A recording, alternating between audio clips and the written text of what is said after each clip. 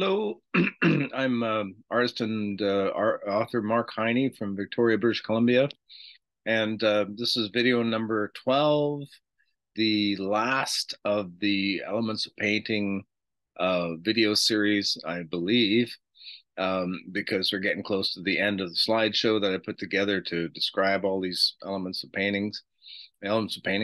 And so let's go right to the slideshow. Just do a screen share here.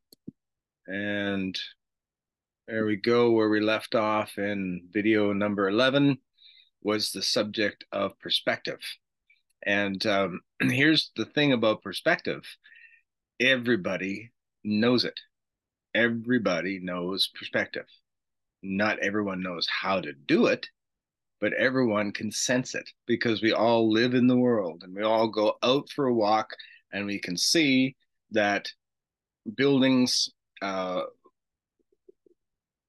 angle at certain ways depending on how tall they are and how flat they are and your viewpoint on them.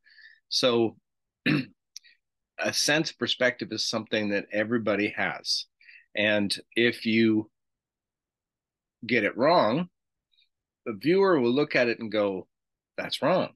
I don't know why that's wrong, but that's wrong.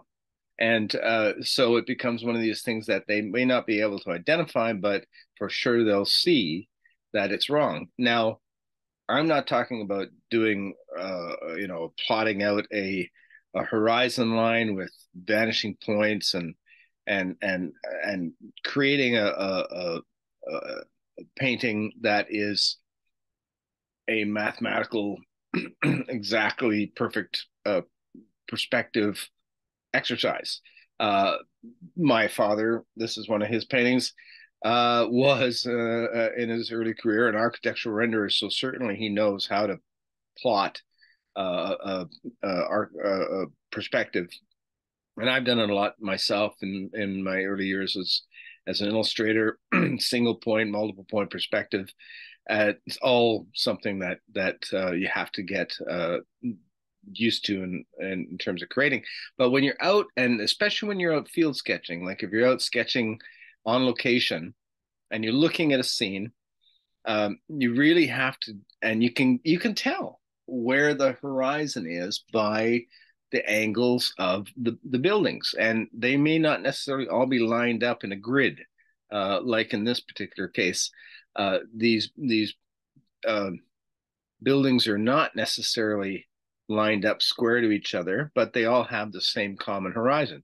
So if you look at this building here, it the slope of this roof vanishes down to a point over here. That would be this vanishing point. And the same vanishing point, if that building is square to the cathedral in the background, this line here will go down to that same vanishing point.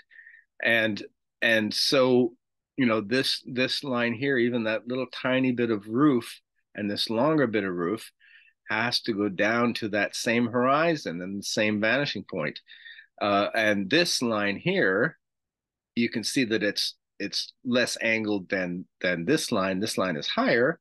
As you go higher, that line still has to, the lines up here still have to, like the point of that and the point of that, still have to line up to that same vanishing point over here, which is the same vanishing point off of all these lines. So everything goes down to the same point. And this line too, because it's closer to the horizon, it goes down at a slightly slower angle, but it still goes to the same point. So you can tell where the horizon is in a viewpoint or in a scene, because this line is vanishing down and this line is going up. So we take that line, you draw it up there, and where it meets this line, that's where your vanishing point is, or right around there. Sorry, that's where your horizon is, right around there. So this line of windows here, it's kind of on the horizon. So they're not really sloping, they're flatter. And this line here is flat too, it's sloping up a bit. So this is sloping down a hair, that's sloping up a hair. So the bottom of those windows pretty much is the horizon.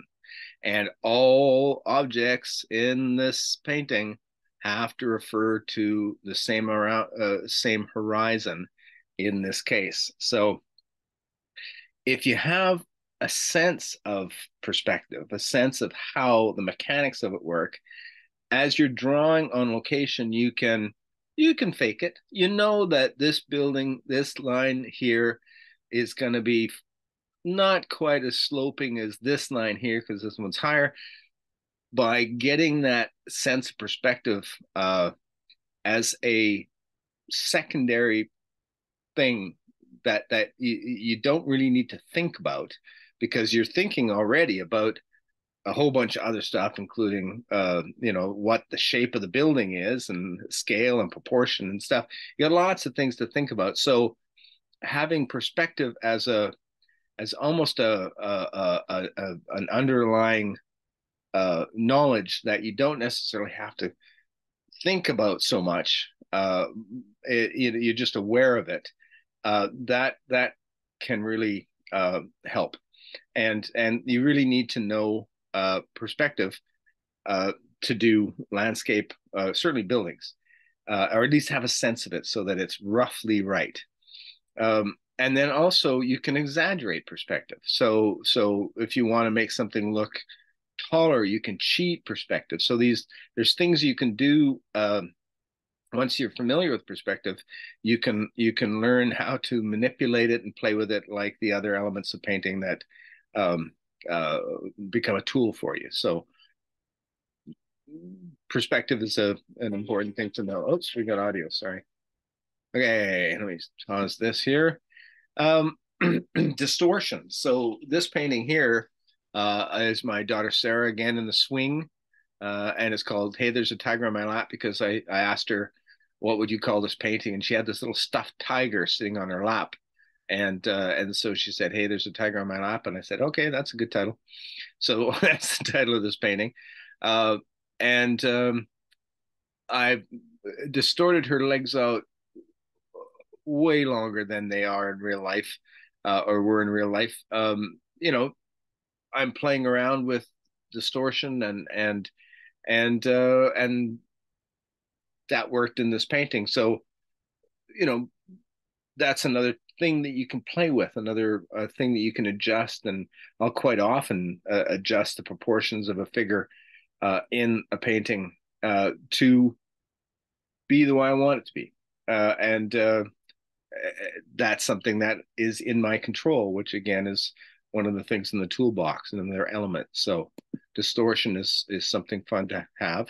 Motion effects, I've got some motion effects in this particular painting where I've kind of lost the edges here, blurred some edges to create a sense of motion. So this is different than implied motion, like the underwater stuff where everything is almost a freeze frame of multiple motions that are happening.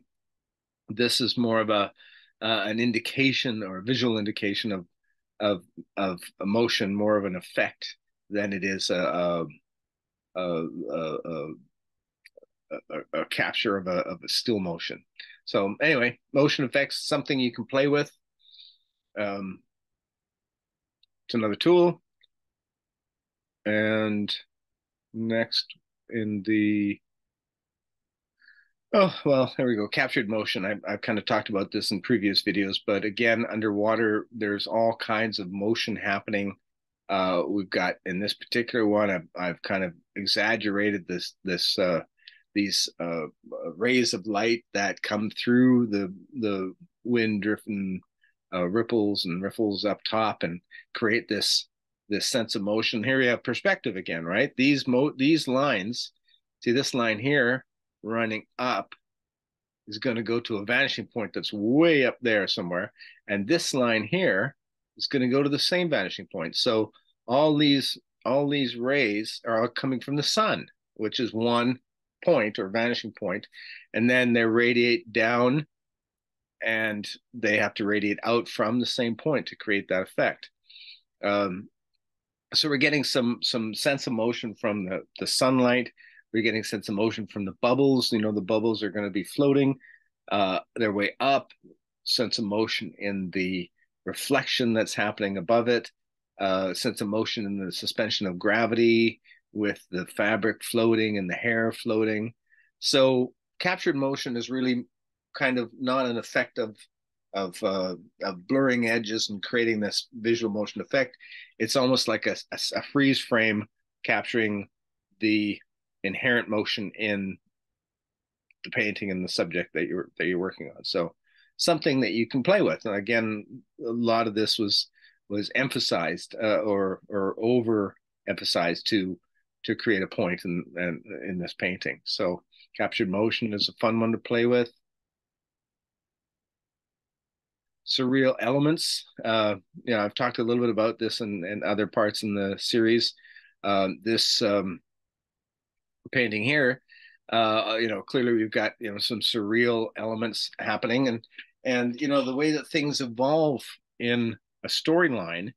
I came up with the concept for this visual and did the painting, and then had to adapt the writing in the story to include the painting. So sometimes the painting drives the story, sometimes the story drives the painting, which is a kind of a fun way to work.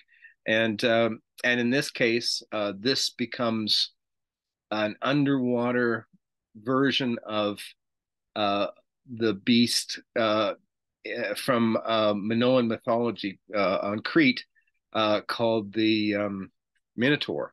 And the Minotaur was a half bull, had the head of a bull and body of a man, and it lived in what's called a labyrinth underneath the palace of Knossos in Crete. And I've been there a few times, taken some students there, so it's a really fascinating mythology. And in the storyline, this particular creature becomes it's a creature that is it creates a lot of fear, but but that fear is unfounded because it's just the way the creature looks. But in fact, the creature has a different kind of heart, or a different heart than the way it looks. So it's judging a book by its cover kind of thing. And the reason that it's this Minotaur creature is that there's another painting in the series called Labyrinth, and the labyrinth refers to, of course, the palace of Knossos and the maze underneath, the maze where the Minotaur lived.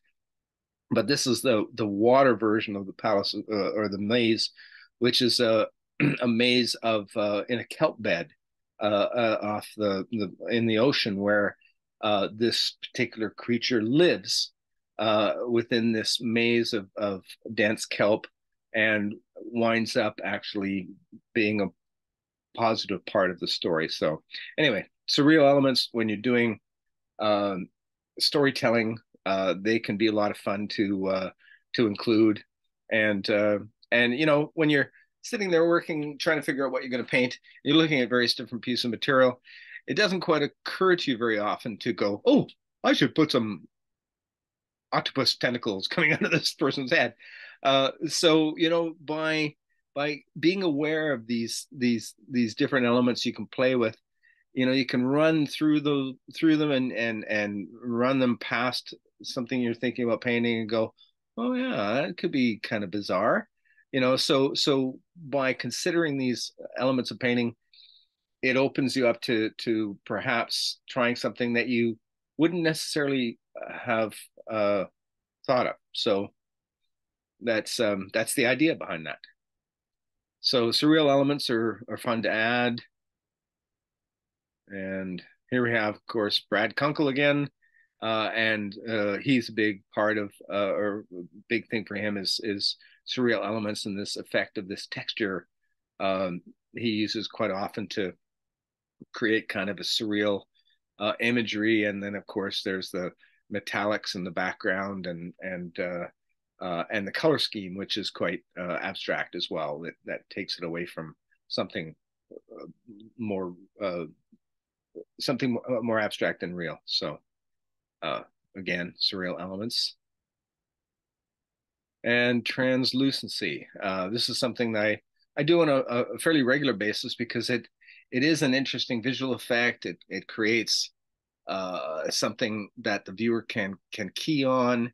So in this painting, we've got reflections, and we've got visual effects with this sort of semi-transparent wings, which adds a certain surreal content as well. So there's a number of different elements in here that kind of um, can create some visual interest. But translucency is something that is kind of fun. Here we've got it going from really almost transparent to opaque, right? So it's solid through here. It's not ghosted, but it's translucent through here and almost transparent here. So it's something that you can play with to create visual effects, and certainly it works when it comes to surreal imagery. But then also the painting I showed in previous videos of the swimming pool floaty thing that had a transparent plastic on top and fake plastic on the bottom creates some really interesting visual effects and cast shadows. So translucency is a fun thing to think about, and think if that's something that you want to add to an image. And the next element we have, oh, that's just another sample of translucency. Again, part of my Siren series, a little bit about mythology, creates a little bit of a surreal and um, unreal kind of feel, a little bit of mythology type of feel or storytelling. This creature down here is actually the fossil of a, what are they called? It's the first creature to live on land, tetrapod. That's a tetrapod. So basically, it's a lizard with four legs that evolved from that coelacanth that comes in previous videos. So that's our the ancestor of all human life on land. So anyway, that works its way into the story. But again, translucency effect gives you a little surreal effect. And this one here is surface finish. Uh, when you're painting, when I find when I'm painting with uh, water mixable stand oil and trying to add retarders to slow the drying time, those uh, added oils create sheen, and the sheen, the shininess of that part of that painting uh, uh, becomes very glossy. And so you've got an area, say here, where the figure is that is not glossy, and then the outer area where all the dark is becomes shiny. So the stuff that's supposed to be dark is now light because it's reflecting light. So it's really hard to judge the values. And you wind up with this canvas that's got shiny spots and flat spots, and then bloody horrible. So I have a cure for this, and I use a product called Cold Wax Medium, and it comes in a can. It looks like floor wax. If you remember from the 60s and 70s, the old wax that they used to put on. It's a paste wax kind of thing. It's made of beeswax and probably some other stuff in it.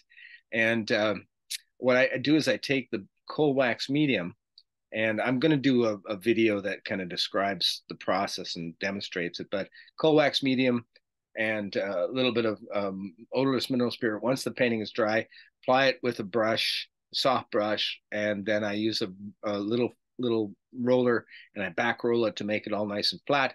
And what happens is that the surface of the painting becomes completely matte.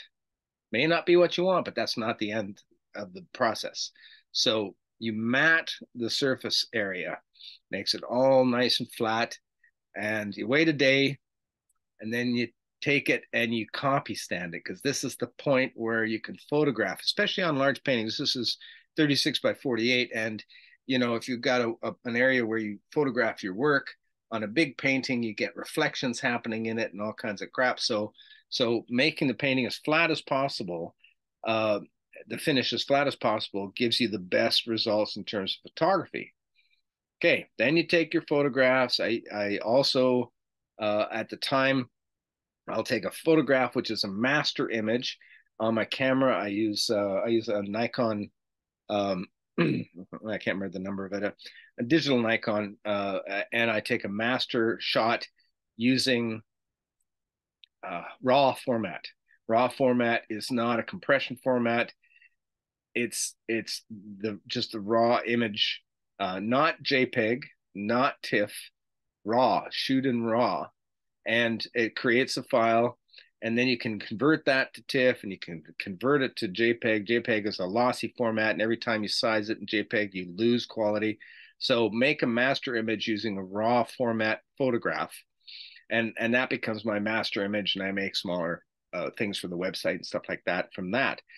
And then I also turn the painting, this painting, I turn it horizontally, and I photograph it in sections in raw format and full resolution. So I'll have a strip on the top, then maybe the top third in this proportion that is full resolution, then the center that's full resolution. As long as there's a little bit of overlap between the photos, then I can merge them together to make one big image that may be because my camera shoots 13 by 20 at 300 dpi dots per inch, and if I want to make a print of it, I needed about 3 times that resolution, uh, especially if I want to make something large. So by taking a photograph in sections and merging them together in Photoshop, I can create one big workable file. Um, so once you've done your photograph, oh, and then here's another thing that I'm doing too now, is because more and more sales are happening online, more and more collectors are asking for video. And since I've got it up on my drawing table, I got all my specialized lights up. I'll be doing a video to show you how I copy stand. Um, I run over the whole thing with the video camera, because with the video camera you can get in close, you can see the detail, and you can zoom out. And so collectors like to have a good quality video. And once you've got all the lights set up for the copy stand, it's a good time to do the video too. And the painting is still flat, so you don't get reflections happening. Okay, once you've got all the photography taken care of, then you take a soft brush, like a shoe polishing brush, and you can buff the surface, and it's a wax. So the surface, uh, the more you buff it, the shinier it gets. So if you've got a painting, and if it's for a commission, for instance, and you know where it's going to hang, it's going to hang next to a window. You don't want a lot of sheen, or else you're not the owner is not going to be able to see the painting. It'll be all reflection. So you want to have it fairly matte in that application. Most of the time, what I like to do is buff the surface to kind of a if you think about house painting paint, you call it a satin finish or a pearl finish. It's kind of a little bit shiny, but not glossy. And the nice thing about it is that it's all completely the same finish. So there's no shiny parts, no flat parts. It's a nice even sheen. And then also you can play with the varnish. I tint the varnish sometimes with a fairly transparent oil, because it's an oil-based medium. I'll mix a little bit of oil paint in there if I want to try tinting it in a slightly uh, different color, so that all the highlights have this wash of a particular color, and it creates a real color unity in the painting. So you can tint this stuff too. So yeah, cold wax medium. One of the biggest things about it is when you're doing water soluble oil, and you're doing a painting like this, you can do this painting, let it dry for a couple of weeks. Once it's dry to the touch, you can apply cold wax medium, because cold wax medium is a painting medium. It's not a varnish. So if you're doing a traditional varnish, some people recommend that you wait 6 to 8 months to varnish a traditional oil painting. Um, and who's got time for that when your show is 6 to 8 months away? So with this, you can wait a couple of weeks until the painting is dry to the touch, and you can apply cold wax medium right away, and that seals it. Another thing about cold wax medium too is, because it's a painting material, if you decide later you want to come in and change something in the painting, you can paint right over top of the cold wax medium, let that dry, and then apply another coat of cold wax medium to make the surface finish even.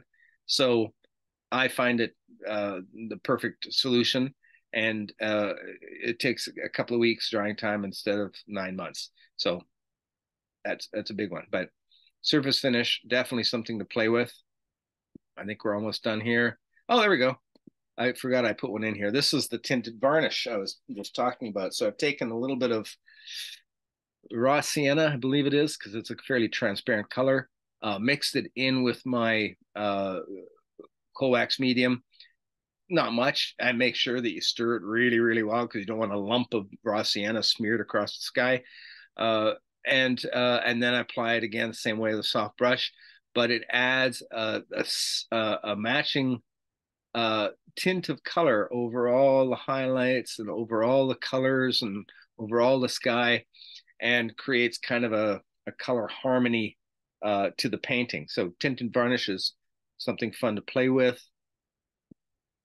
And I think we're getting close here. Well, of course, this is a presentation. This is that painting Labyrinth I was just talking about, where uh, one of the characters in the story is searching for one of the other characters that's hidden in the labyrinth, was being saved by this creature that had the octopus tentacles, the Minotaur that is waterbound. So this actually was in what was it? Arc Salon number 14 a couple of years ago. This won an award, the Haynes Galleries Award. Got to have a showdown in Nashville with the Wyeth family. Is represented by the Haynes Galleries. So Andrew Wyeth, Jamie Wyeth, NC Wyeth, and there's a lot of Wyeths in the family that paint, and so I got to actually hang in the gallery with Sir Andrew Wyeth, which is one of my big mentor type things. So that was kind of fun. But presentation in terms of framing, gallery wraps. I don't do a whole lot of exotic framing. I do most of my paintings with a gallery wrap canvas. So it's got a 2-inch wide edge. I have a particular color that I've chosen. It's a kind of a muted purpley color. It's not black. I wanted something with a little bit more richness to it. So it's a purplish, dark purplish kind of color. I'll probably show it in a demo. And I put that on the edges. And then if the client wants to add a frame, they can. So in this case here, you can see I've added a little frame because in this show, the work had to be framed. So I added a very simple shadow box frame to this painting. Um, Clients, if they want to, they can frame the work once they buy it. One of the limitations is that with the 2-inch deep gallery wrap canvases, your choice of frame options is more limited. So that's the drawback. But if you paint it on a thin 3/4 inch stretcher canvas, you are obligated to frame it because it looks like hell if you don't. So this way, I don't have to worry about shipping because the frame doesn't add a whole bunch of weight. But here's another thing: if you're in Canada, like I am, and you're shipping down to the States, the painting is duty free, the frame is not.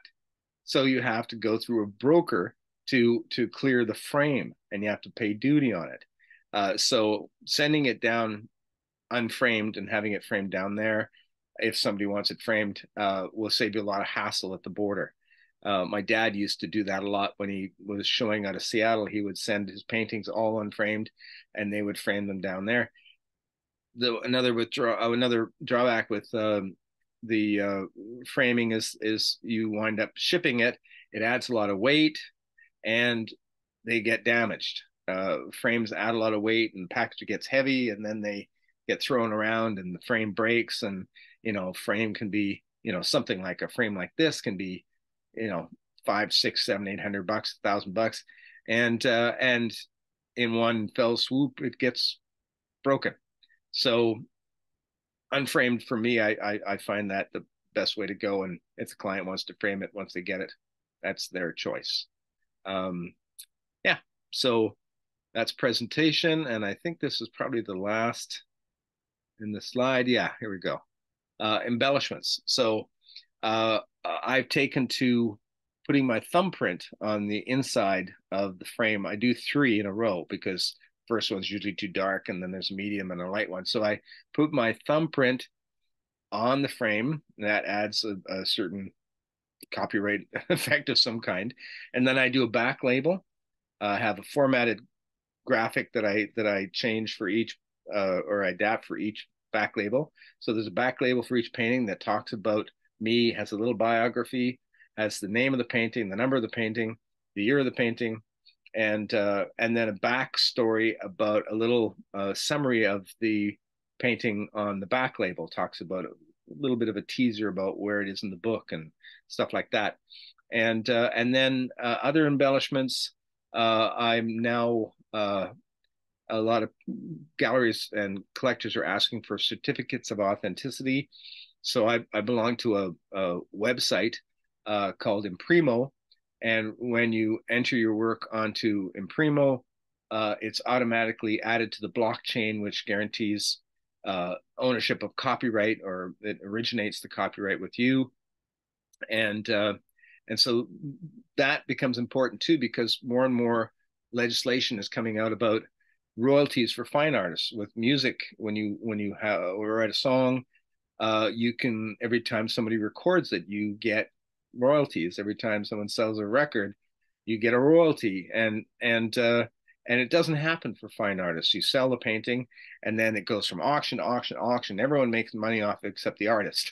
So they're talking about trying to enable artists to, or even the estates of artists, to get a royalty each time it goes to auction. And by having it registered on the blockchain, where you've got the copyright locked in, that can make a big difference in terms of locating the original copyright owner or the estate of the copyright. So that's another embellishment that's happening. What else? I always write my website, the name of the painting, the number of the painting on the wooden stretcher frame, and then Bob Gann, my artist friend Bob Gann, he used to include all kinds of little things tucked in the back of the frame, maybe a photograph taken on the location that inspired the painting, or a little note that he made, or a sketch that he did on location, or something. So he used to be a big fan of adding little embellishments that engage the owner in and kept the painting industry interesting. So embellishments are a fun thing for the client to include, and can ultimately turn into something that may return some money to the artist. So that's there we go. That's the very last one, I do believe. Let me check here. Yep, that's the end of the slideshow. So that's there we go. That's the end of my Elements of Painting video series, the 12 videos that I put together in a slideshow to try and describe what I mean by the terms that I'm using. And I am doing a painting. I've got a painting behind me on the drawing table right now. Oops, on this side back here, my reference material and my drawing ready to go. So what I'm going to do is I'm going to do a video of this. I've got a camera mounted over my drawing table, and I'm going to do a video. And the beginning of the video is going to be looking at the drawing and running through the list, the elements of painting list. And before I get to the painting aspect of this project, looking at the different elements of painting and going, do I want to put some of that in there? Can I put some of that in there? Would this work in there? Just running through as a checklist, because it's hard to remember 66, which is now probably more like 75 different points each time. So not having to keep it in your head is a good thing. And so run this list past the first initial stage, which is the drawing.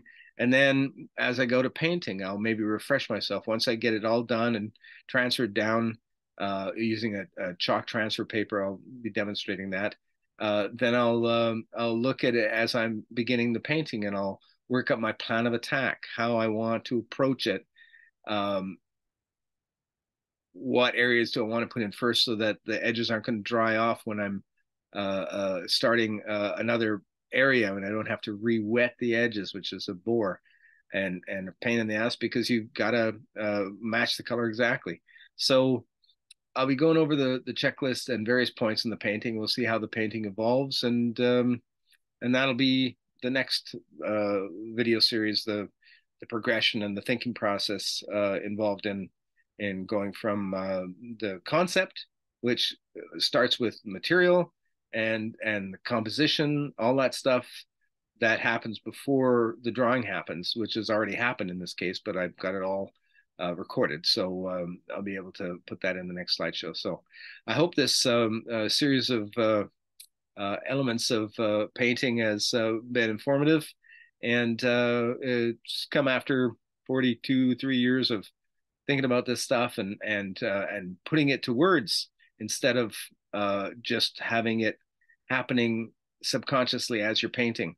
Putting it into words so that I could tell people that I was teaching about it allowed me to put this list together, and I find it quite useful. So thanks for joining me, and I'll hopefully see you on another video. Take care. Oh, www.mheine.com, Mheine.com. If you want to check out my website, there's a little bit of information about the book. There's a little bit of a summary about the book. There's a rationale about the book, a rationale and a location, and well, there's a bunch of stuff on there about the coming book. So if you're interested, have a look. Thanks again. Take care.